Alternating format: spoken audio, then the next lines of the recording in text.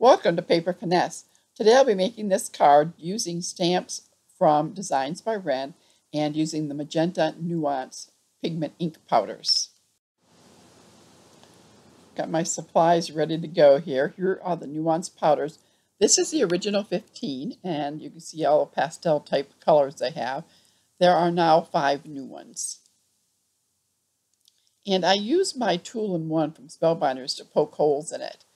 It's a little bit wider of a hole than the pokey tool that I have from Tim Holtz. I've got my water ready.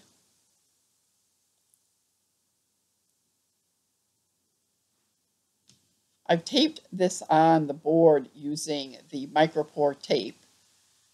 And this is my silver paintbrush, my silver velvet. And I have 2 other brushes I'm going to try.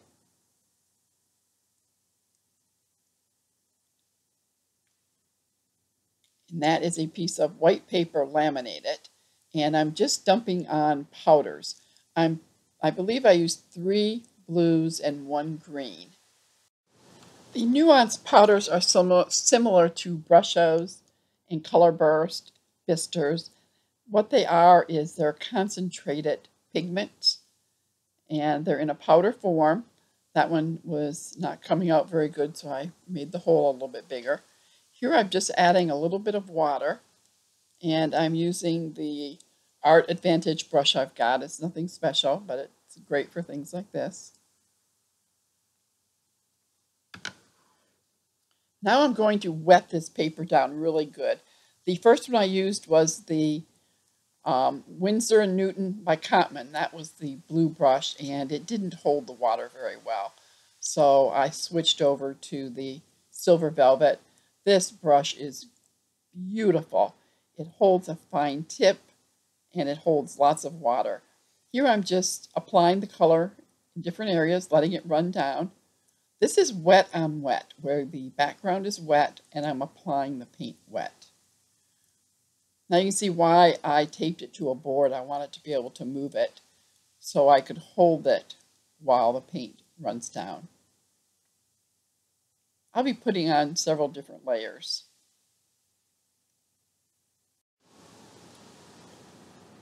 The concentration of color is a little light for me, and I like a little more interest. So I am sprinkling the powder directly onto the damp paper, and see how it kind of just spreads on its own. I like the additional depth of color here.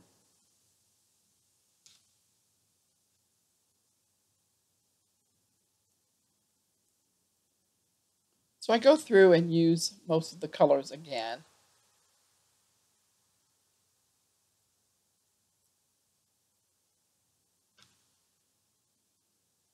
I've got this sped up a good little bit. I think I may speed it up a little more here.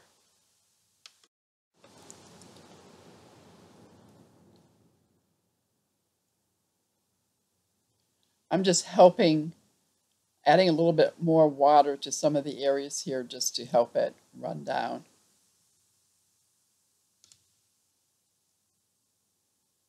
I just get the extra. Now I set it aside to dry.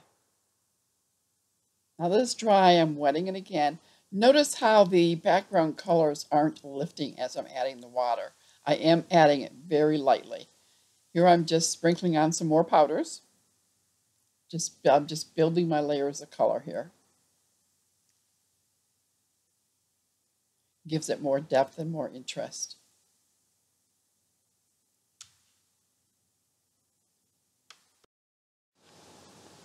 Once it's dry, I put on some powder on my sheet, and I'm taking my pearlized water that I made and re-wetting everything, and I'll take the pearlized water and apply it just to the paint powders.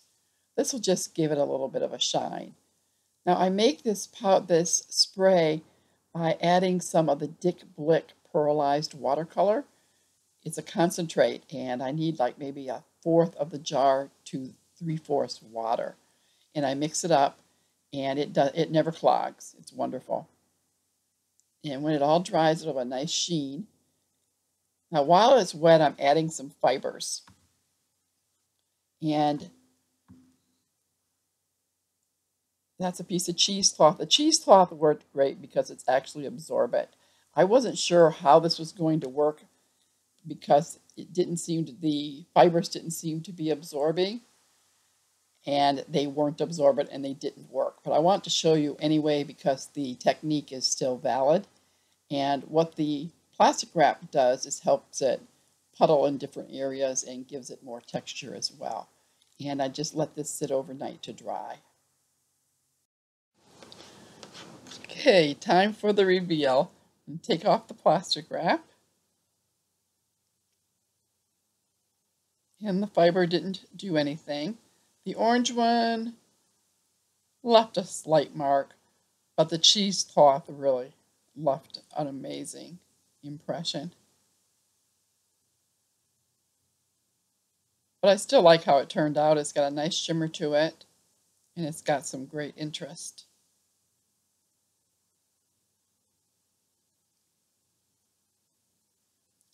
I stamped on some bubbles. It's called Rising Bubbles, again from Designs by Ryn.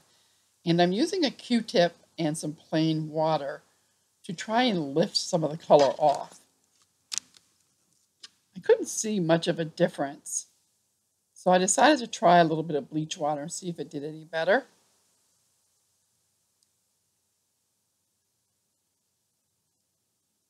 Not really. I think part of it is I'm not waiting long enough either. But seeing the bleach didn't do any better than the water, I went back to straight water. And I'm putting on a pretty heavy dose of water, and this time I do let it sit longer. Then go back and dab it, and it takes off a good little bit. The reason you want to remove a little bit of the color is so that it looks more translucent, like their actual.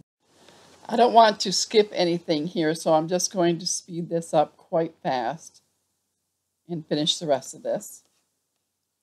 But I just apply the water several different times to each of the bubbles just to gently lift some color.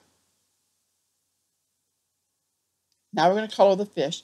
I'm using distress ink. I think it's Tattered Straw, Abandoned Coral, and Cracked Pistachio. And I'm applying it with the Color Box styluses that I've got. And you may not be able to tell, but I am moving in one direction only. And I'm just randomly applying the three colors. This fish is also from Designs by Ryn.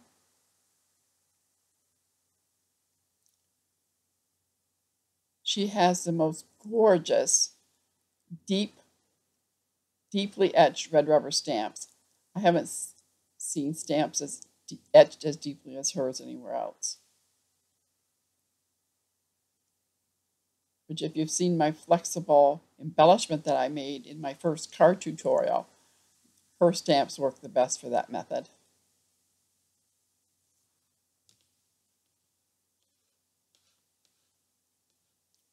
So it's a real easy way to quickly color an image. Then I just decide where I want to position it.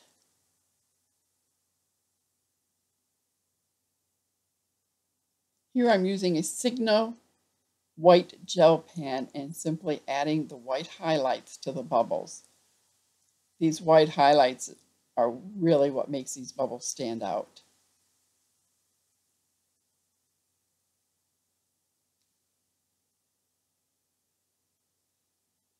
When you use the pen on your card, just be sure the card is totally dry, otherwise you'll ruin your pen.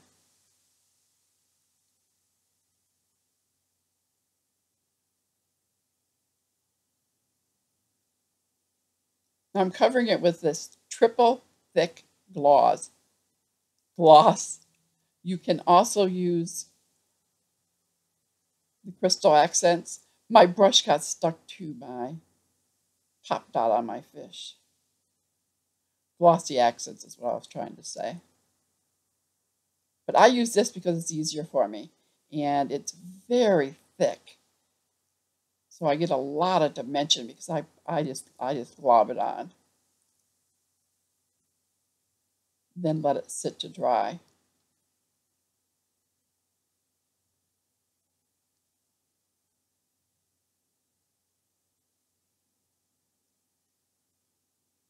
This is one product that I do have to keep sealed pretty tightly. I tried keeping it a bit loose so I could open it by myself, but it dried out. So what I did was I added a little bit of water. I figured I had nothing to lose.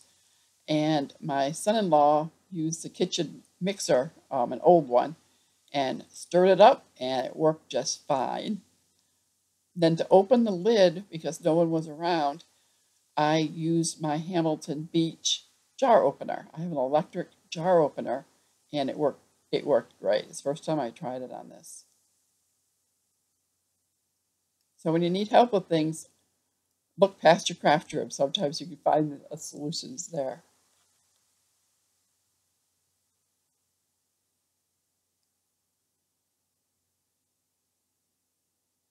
Now it just has to dry. I'm going to add the fish, and I'm not going to pick the card up. I'm going to leave it sit there until it dries.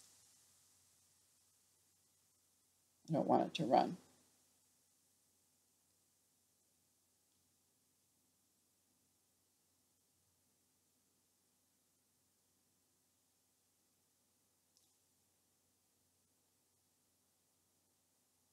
I considered picking it up.